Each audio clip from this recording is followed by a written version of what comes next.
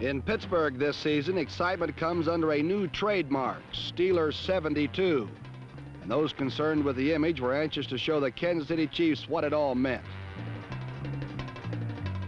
It means new enthusiasm for the game, a 6-2 record, and a now mature young quarterback named Terry Bradshaw with his rifle-crack right arm. But this Bradshaw hotshot was cut off by number 46 Jim Kearney, as the more experienced Chief defense cooled down the fire of Steelers 72 and took a 7-0 halftime lead.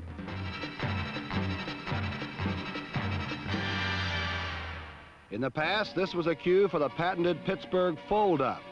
But this year, the young Bucks in gold and black have felt the spirit of Steelers 72, and they do believe.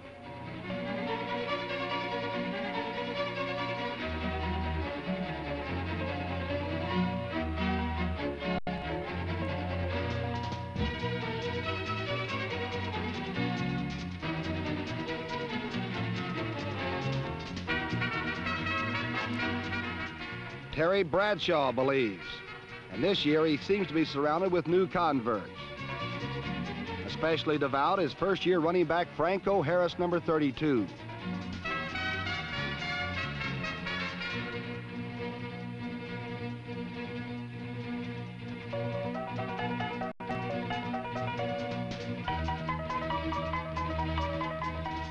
But the Steelers' second-half revival was not confined to the attack. Kansas City's vaunted offense of the 70s could not get untracked against Pittsburgh's swarming ball hawkers. Hawking a ball requires emotion. Whomever wants it the worst usually gets it. A swarm of black shirts wanted this one very badly.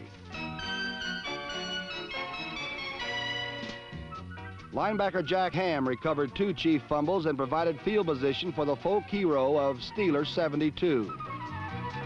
Jarrella's Gorillas include all Pittsburgh fans who can relate to a thin little man who does nothing more than swing his right leg to earn a living.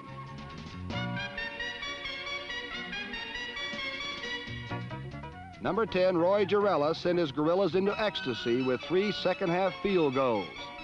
The last a career best from 49 yards out. Jarrella is living the dream of a forsaken field goal kicker. 2 years ago, the Houston Oilers cut him outright. Today, he's the leading scorer on a championship contender.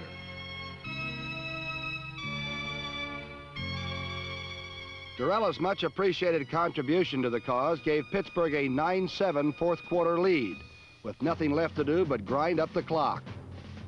Franco Harris did that all right, and along the way, he ground up a few would-be Kansas City tacklers in one of the most amazing performances of this or any other year.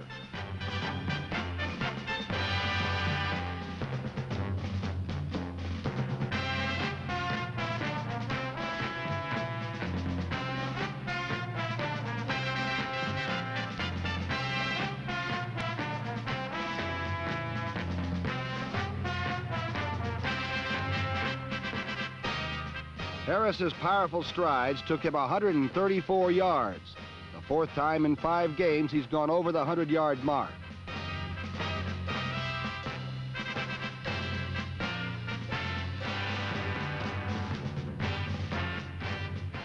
So far, Steelers 72 has been an unqualified success. The 16-7 victory over Kansas City left Pittsburgh in a position they've not held since 1947. 7-2 and all alone at the top of their division.